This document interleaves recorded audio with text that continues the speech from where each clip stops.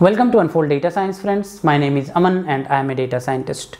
I am sure you may be using feature selection technique from the very first day of your data science journey. Various techniques, right? For example, correlation analysis, for example, recursive feature elimination, for example, some chi-square test or ANOVA test, many things you might be using. But do you know what are the different varieties of feature selection techniques? And before that, do you know what is that we are trying to achieve when we do feature selection? Or we are just running some algorithm in Python, some predefined function in Python, we just check some numbers and we just accept or reject some features. Do we really know what is that we are trying to achieve by selecting the right feature? What is the definition of right feature? All these things I am going to tell you in this video. I am going to give you the Python demo of all these things as well and explain you the theory of this as well. Let me take you to the whiteboard and try to explain you what are the varieties of feature selection techniques and what is that we are trying to achieve by a simple data. Let's go to the whiteboard, okay? So guys, I have a very simple data here, okay? And this is a employee data for an organization. As you can see, you have employee name, you have employee gender, you have years of experience, and you have salary, okay? Now from this data, we will try to understand first, what is the purpose of feature selection, okay? This is very important to understand, guys. We will not go to any mathematical explanation or any Python implementation. First, we will understand what is the purpose of feature selection from this simple data, okay? Then I am going to tell you what are the different categories of feature selection techniques, okay? And then I'm going to take one of those categories and show you Python demo. I'm going to show you how it works, and I'm going to show you in what kind of scenario you can use these kind of techniques. Because there are many, if I talk of categories, right, there are multiple categories and multiple techniques. One of the category I will cover in detail, and then if you guys want, I will cover more in the subsequent videos. First of all, guys, in this simple data, right, employee name, employee gender, years of experience, and salary. Suppose this salary is your target column, okay? This is what you have to predict. Now from your common sense, right, from your common sense, without any knowledge of statistics or without any knowledge of how machine learning works, right, you can very easily say that, hey Aman, I don't think employee name is a useful feature here, okay? Why? Because from your common sense, you are saying that how employee name can determine the salary of the employee, right? So based on your domain knowledge, I can say not useful, okay? Let us come to the second feature, gender. In gender, suppose you have little understanding of how machine learning works, okay? And then you will be saying here, hey Aman, I can see all the gender is M, okay? Which means there is no variation in the gender, which means variance in this column is 0 in one way.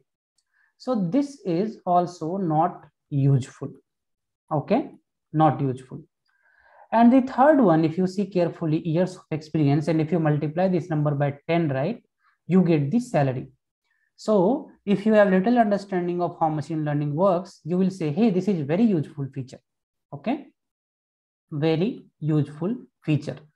Now try to understand, guys. Obviously, you will take these two features out from the analysis or model training. Why you will do that? Why you will do that? Forget all the mathematical jargons. I'm writing here one simple line that you have to understand, okay?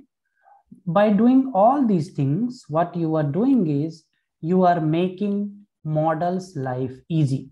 Remember this always, guys. Make models' life easy.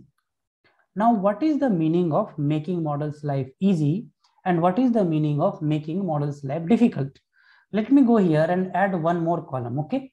I will say here location, and I will add here, let's say Bangalore. For all the entries, I will add Bangalore, okay? All the entries, I will add Bangalore. What will happen is there is no learning for the model from these new columns, okay? From this new column location. And if I give this new column, right, I am making models' life difficult. An example of how you are making models' life difficult. Hence, if you see this column, you simply take this column out. That is one example. How you can make models' life difficult? By keeping this employee name column. Because end of it, it's a machine. It will treat this as categories and try to learn something. but there is nothing to learn here. So if you take this out, you are making models life easy. How else you can make models life easy? Suppose I come here and I delete this. I come here and I delete this. Okay. And then I go here and I write female and I write female. Now there is some variation in this column. There is some variety in this column, which means there is some possibility for the model to learn some pattern from this column. Some possibility for the model to learn some pattern from the column. Now this column will no more be a not useful column. Now it can be a useful column.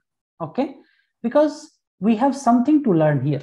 So what is machine learning, guys? Machine learning is learning pattern from the data.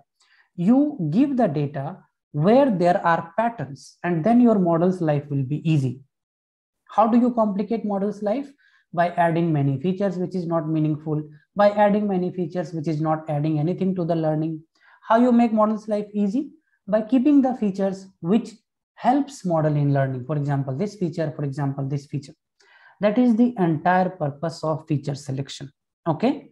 And of course, many things will come here. If you add more features, then obviously computation complexity will be there, right? Computation complexity will be there. If you unnecessarily add more features, then problem in model interpretation will be there, right? Model interpretation problem. What else can be there? If you add unnecessarily more features, right? You know, tomorrow you want to explain your model to someone, so you can explain your model with 2 features in a better way than 20 features, right? All these are problems if you have more number of features in your data. But how do we know which feature is good, which feature is not good, which feature to keep, which feature not to keep? Here I'm talking about, I'm just looking at these 4 columns, and hence I'm able to take a call saying this is useful, this is not useful. But in real world, I'll have many features, and hence there are different techniques. Let us talk the techniques. So I will say here categories of feature selection. There are 3 main categories of feature selection, guys, you have to keep in mind. Okay. One feature selection technique is known as filter-based feature selection. Okay. Other feature selection technique is known as hybrid, not hybrid. Other feature selection technique is known as wrapper. Okay, wrapper-based. And third is known as embedded. Sometimes there is a 4th one also, but 4th one I'm not going to mention here as hybrid, right? Otherwise you will confuse unnecessarily. Just think of these 3 categories: filter, wrapper, embedded. Okay. What is filter method? I'm sure you would have heard of something known as correlation analysis, right? Correlation analysis. I'm not sure if you have heard of something called as variance threshold. I'm going to show you now in Python, don't worry. Variance threshold. Okay. Then something known as chi-square. I'm sure you would have heard of this. Something known as ANOVA or F-test. Okay. And something known as information gain. Information gain. All these, if you see, right, these are your filter based techniques, which means if you think of correlation, right, you put a boundary and you say if the number is below this, then feature is useful, otherwise not useful. Variance threshold also, I will show you all these now. In wrapper method, there is something known as a recursive feature elimination. I have a detailed video on this. Maybe you can watch it. Okay. So any kind of feature selection where you take a group of features and decide what is working for your model. Okay. That is called a wrapper. Wrapper means you put a wrapper on top of multiple features, and then you kind of see which feature is making more sense. For example, forward elimination, backward elimination, all those. Okay. And in embedded methods, I'm sure you know about L1 and L2 regularization. I'm sure you know about something known as pruning of decision trees. Not pruning, you can say through decision tree selecting the features. So sometimes we do that, right? Through decision tree we select the features. So use model to select features, you can say. Use model, right? Now in this video, I'm going to cover the filter method in detail. And if you guys want me to cover those 2 in detail, I'll create a separate video for wrapper method and embedded method as well. Different techniques in this category. But for filter methods, guys, let's go ahead in Python and try to see how we can do some of the filter based techniques. Okay. So first of all, I'm doing correlation and variance threshold. What is the meaning of correlation? The meaning of correlation is how two variables vary with each other. Okay, I have a detailed video. You can watch that if you have any confusion. Now I have a simple data. I have knowingly kept the data set very simple. Reason being, I want you to understand the concept without complicating the data and all. So here this is a Boston housing data, and here you have different columns. For example, crime rate. For example, what is the air quality? What is the average age of the house? Many things are there. Okay, and this is your housing price. Okay, now here are all the features. So how you can create a correlation chart? If you call on any data set, if you call df.core, you will get a correlation chart, and I'm plotting it here. If you see here, this is nothing but the correlation chart. What this correlation chart tells you is all these diagonal will be 1, because this tells you, diagonal elements correlation is 1 and others. So wherever you see a very high number, to give you an example here, RAD, between RAD and this feature, this text feature, not the text feature, text feature, RAD and text, you see a very high number. The meaning of that is RAD and text are highly correlated variables. Highly correlated variable means these variables more or less carry the same meaning.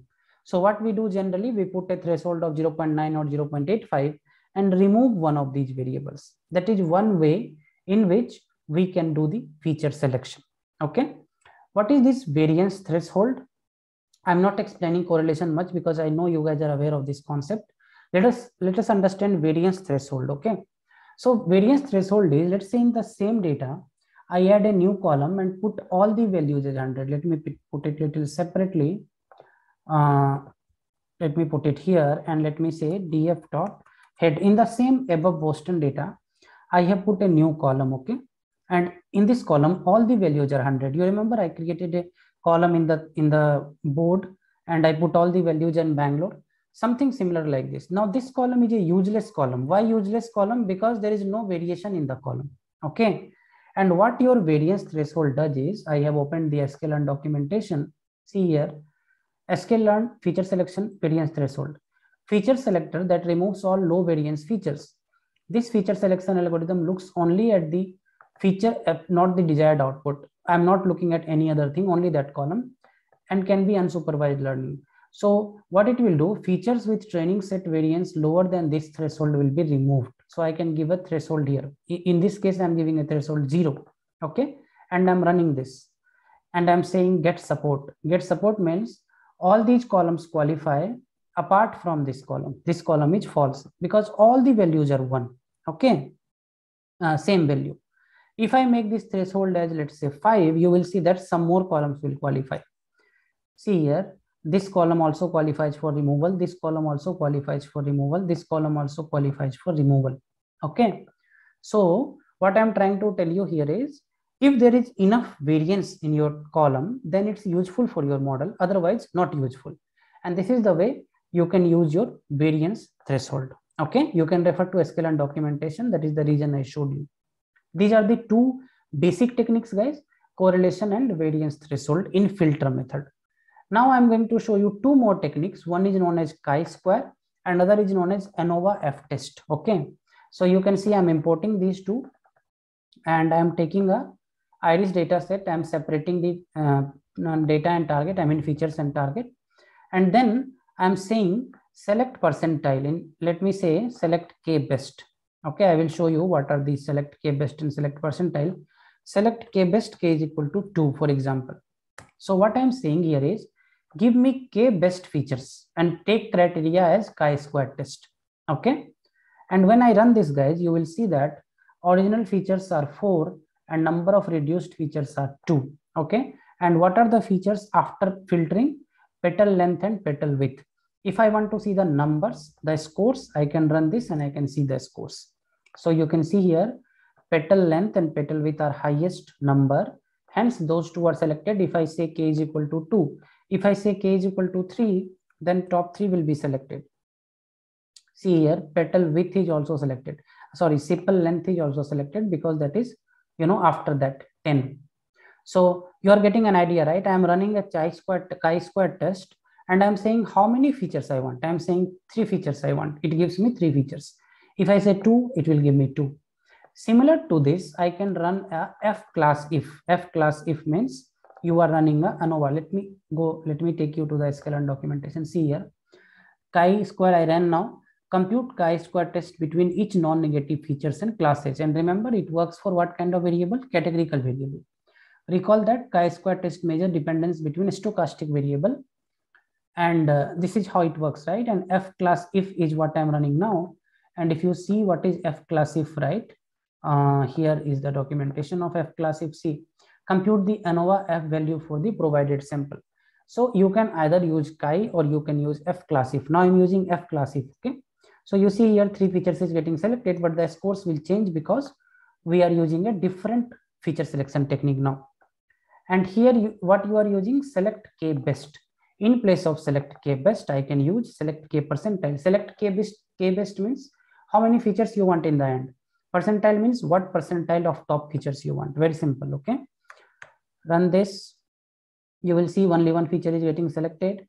And in percentile also there is a default value of 10 percentile. Hence it is giving 1. Okay. This is your score. And select percentile you can use with chi-square also. Select percentile, chi-square, and you will see that it is also selecting one feature, but the numbers will change because obviously we are using different tests now. So how many tests we covered, guys? Here we covered chi-square and ANOVA, and I showed you 2 things. Either you want k-best feature or either you want top 10 percentile of features. Both the things you can do. Knowingly, I have kept it simple dataset, iris dataset, so that it's easy for you to understand. I will put this in my Google Drive. You can take this file, don't worry. So guys, in the information gain category, right, I'm using a different data set known as insurance.csv, which has insurance data, as you can see, age, sex, BMI, children, smoker, region, and insurance charges for the patients. Okay. I'm using a function mutual info class if. What this function does, if you come here, it says mutual info between 2 random variables is a non-negative value which measures the dependency between the variables. Okay. So between the variables, where your independent variable will be continuous variable and target will be your categorical variable, you can measure what is the information gained from a particular variable on the target. For example, if I come here, you can see features is all continuous variables. Okay, continuous variables, and your target is all your categorical variable. Categorical variable, I have knowingly made it like this. Mutual info, you give features target and then you see the feature scores. You will see that the highest feature score is for BMI, which means BMI is the most important feature here. After that, charges is the important feature here, and after that, age is the important feature here. So you can take how many ever you want based on these numbers. So what all techniques we discussed, guys? Starting from basic one, correlation, variance threshold, then ANOVA, chi-square, then we saw select k-best and select percentile, and we saw information gain. Okay. All these come under the filter categories. That is what I have covered in detail. If you want me to cover the wrapper category and the embedded category, please drop me comments saying you want me to cover. At the moment, I see more comments, 15-20 comments. I will definitely create a video on that. Let me know what doubts you have, guys. Please subscribe to the channel if you have not done yet. I'll see you all in the next video. Wherever you are, stay safe and take care.